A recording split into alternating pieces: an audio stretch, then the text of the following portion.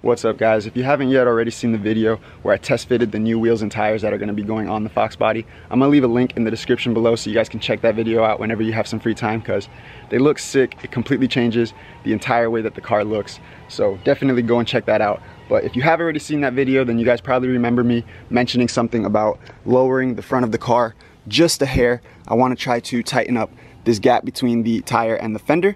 So that's what we're gonna be doing today. We're gonna try to knock that out. I already checked the weather and it's supposed to be cloudy today, but it's not supposed to rain. So I'm hoping that the weather holds up and we can just knock everything out with no interruptions, because typically that's not how it works and it likes to rain when I'm midway through the job. But it shouldn't be that difficult. We're gonna do one side at a time. We just gotta jack the car up, get the tire off, get the spring out, cut a coil off the spring, and then put everything back together, and we should be good to go. Now I know that's not the most desired way to go about lowering your car, but this is a budget build, and to be honest with you guys, full suspension is just not in the budget right now. So we're gonna lower the car on a budget, and by that I mean cutting a coil off the spring, and I'm not sorry about it. I really don't think it's gonna be that big of a deal. It's an old Mustang, and yeah, I don't really think it's gonna ride much different. It's gonna be a race car, so obviously eventually I do plan on putting full suspension in the car, but for now we're just gonna send it and get her done. Before we jack up the car, I want to go ahead and take some measurements, and that way I'll give you guys a better idea of exactly how much lower the car gets by cutting one coil off the springs. And that way, hopefully, if you guys were considering doing the same thing or were a little bit hesitant about doing the same thing, hopefully this will make it a little bit easier for you guys to decide whether this is what you want to do to your Fox body or not. But yeah, we're going to measure on this side because the other side, the tire is a little bit flat, so we'll get a better measurement on this side, and then we'll re-measure once everything's put back together and the car's on the ground again.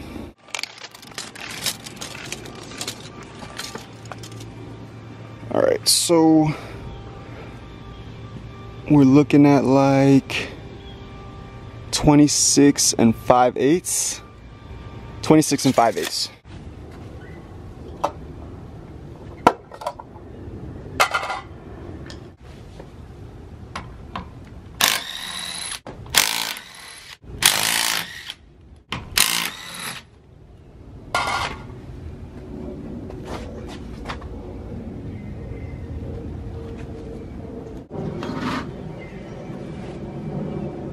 Getting a better look in here now. I'm thinking that all we're gonna have to do is remove this nut that holds the sway bar on, these two bolts that hold the shock to the lower control arm. Probably going to have to remove the caliper and suspend it, and then we'll be able to lower the lower control arm, and while doing that we'll be relieving the pressure of the spring, and then the spring should come out and we should be able to do what we need to do. So I'm hoping that's all we're gonna have to do, but I guess we'll find out shortly. We're gonna start by removing the caliper.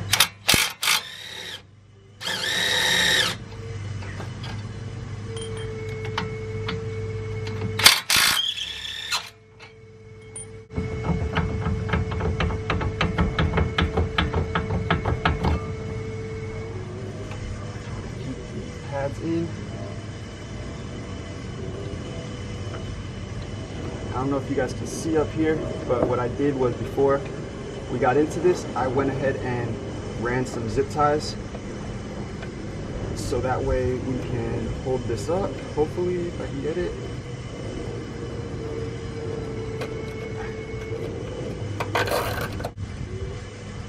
The caliper is being held up and we're not putting any negative tension on the brake lines. So next is going to probably be to disconnect the sway bar, and then we can go ahead and tackle the shock bolts.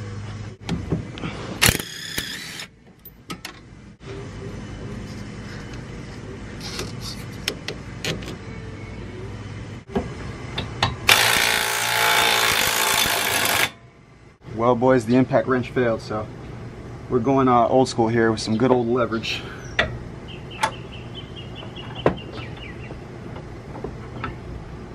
So the first battle was fought, and we came out victorious. These two nuts that are attached to the bolts that hold the shock to the lower control arm were way tighter than I would have wanted them to be, and it wasn't even like they were tight to just break loose. Once I broke them loose, they continued to be a pain in the butt all the way through all of the threading, but we got them out. So I believe the next step is going to be to knock the bolts out, and then we can lower the lower control arm. I already got the jack underneath it with some pressure, and then that should allow the spring to come loose. So let's see what happens.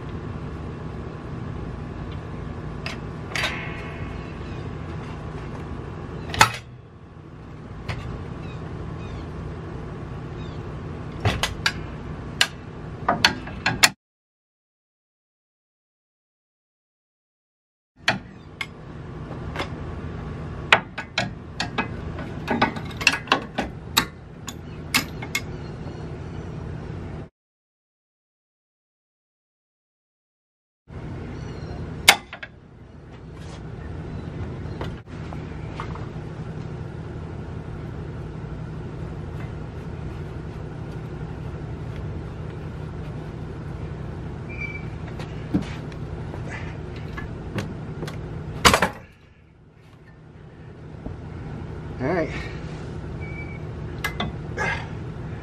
she's out, boys. That was a little sketchy, but she's out. Here we go.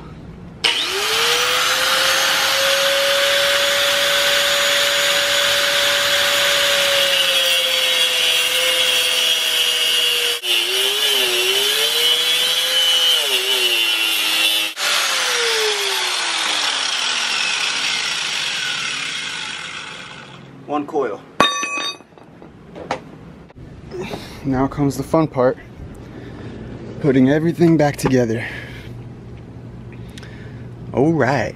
She was giving me some trouble trying to put her back in, so I'm using a little bit of ghetto engineering. I just put a tie strap on there to compress the spring, and I'm hoping that I can get it to compress enough just to get it into where I need to get it.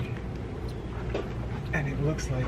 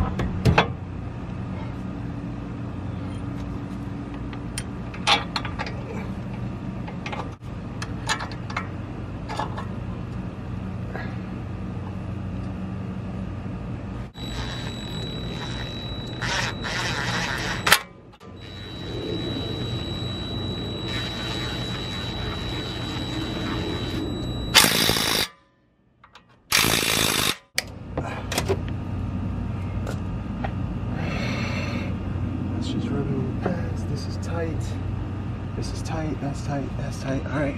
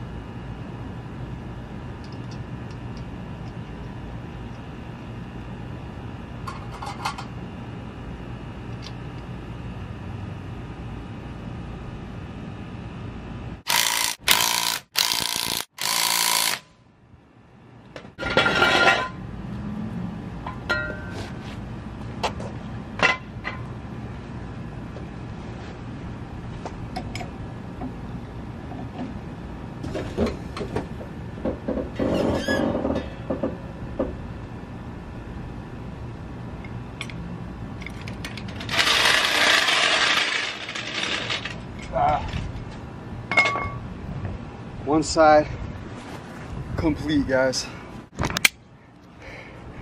And it honestly dropped it a good amount. That looks sick. This right here is the face of an exhausted man. Not a defeated man, because we got it done. But I'm definitely exhausted. Whew. Wow, that looks so good. I'm stoked.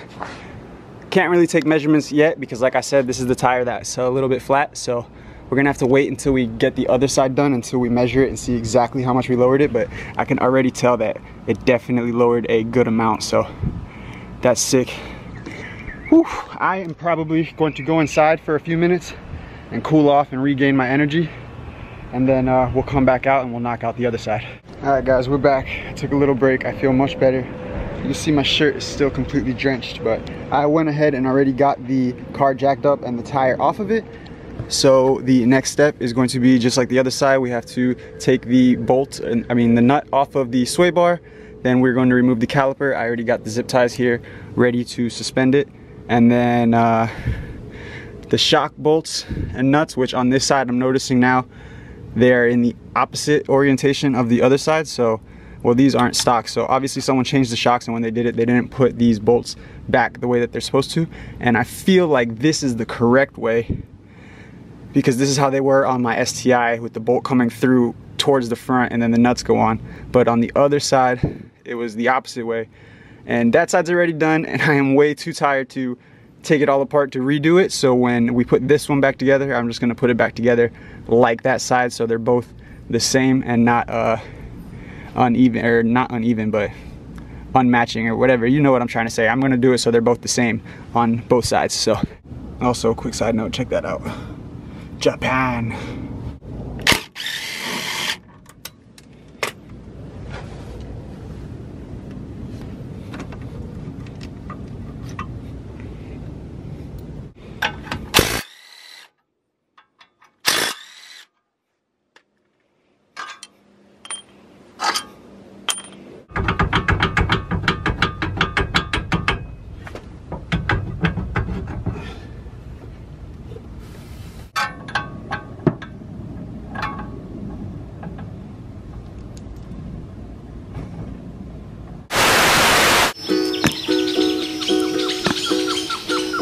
It's a frustrating business. Success.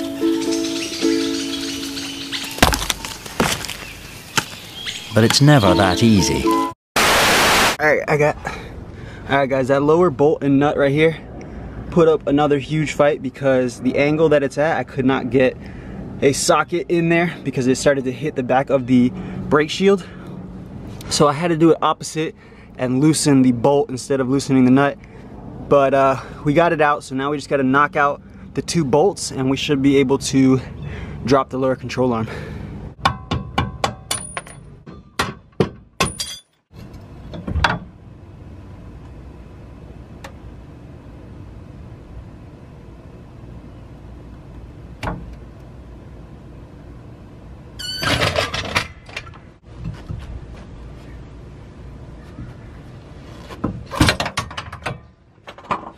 Dang, that is so sketchy. But effective. We got it.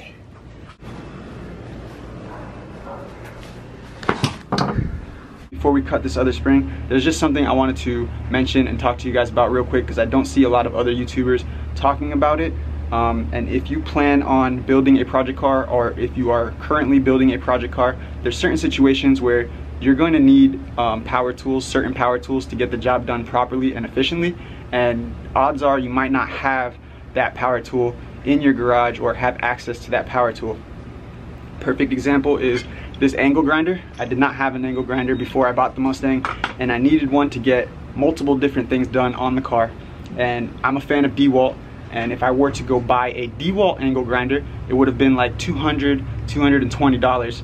And that can add up quick when you have to buy a couple or a few different power tools. For instance, this angle grinder, I spent like $20, $24 at Walmart, whereas like I said, I would have spent over $200 if I would have got a DeWalt one. So that just saves a bunch of money that you could use to buy parts for the car, instead of not wasting it. I don't want to say wasting it, because high-end power tools are worth it, but you might not have the budget, or you might not have the money to spend an extra $400 or $600 on power tools, plus the amounts of money that you're throwing into parts, because it is a lot. If you aren't building a project car, it adds up quick and you spend a lot of money even on something like this, which is a budget build. So any dollar you can save, in my opinion, goes towards the car, and that's much more worth it to me than having 3 or 4 top of the line power tools. Eventually I will probably replace these tools with DeWalt, just because I really like DeWalt tools, but as of right now, like I said, I'm just dumping all of my money into the car and parts. So anywhere you can save money really helps out. So I just wanted to let you guys know that there is another option. You don't have to buy top of the line power tools to get a certain job done. You can go ahead and just get by getting some power tools at Walmart or Harbor Freight. So with that being said, I guess let's cut this other spring and put everything back together.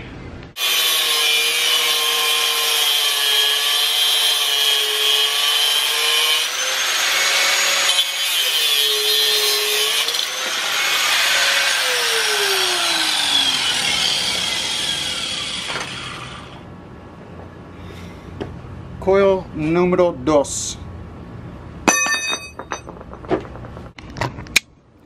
Alright guys, we got the spring back in. I didn't film it. I stopped filming because it actually took me like 30 to 45 minutes to get the spring back in there. It was just being super complicated and did not want to work with me. So I battled it for like the last 45 minutes, but we got it in there.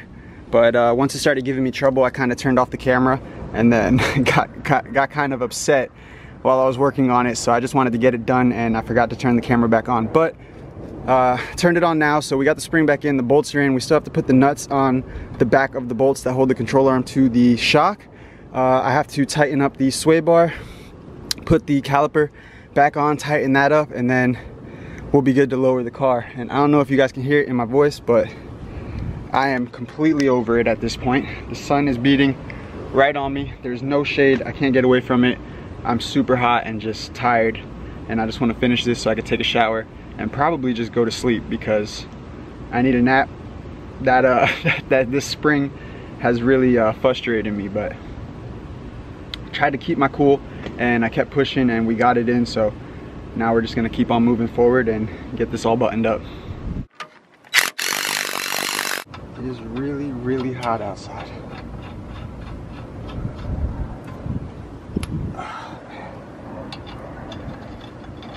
I thought this was gonna be like a real easy job too. Turns out, not that easy.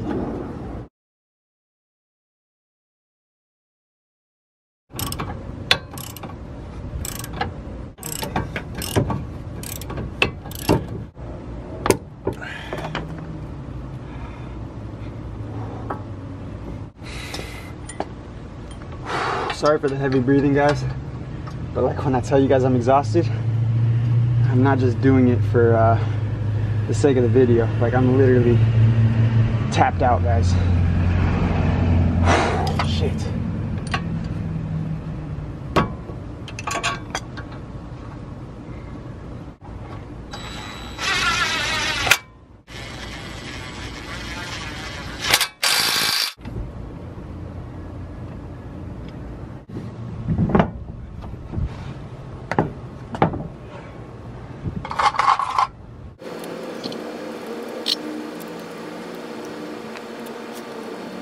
Almost a joke how hot it is outside. I'm just sitting here.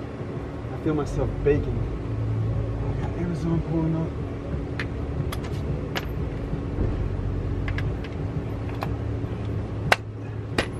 What's going on? What's up?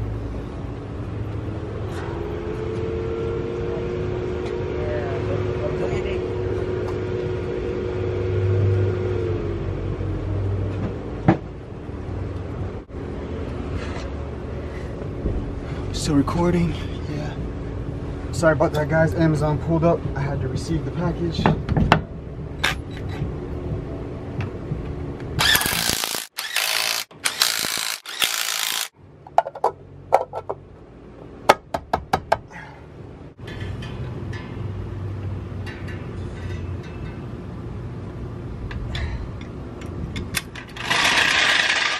I think it looks good. It's definitely sitting way lower. Oh, we're about to measure it in a second.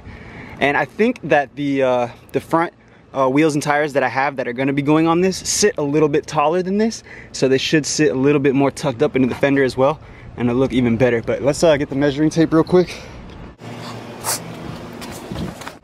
What was it before? I don't even remember. It was like 26 5/8.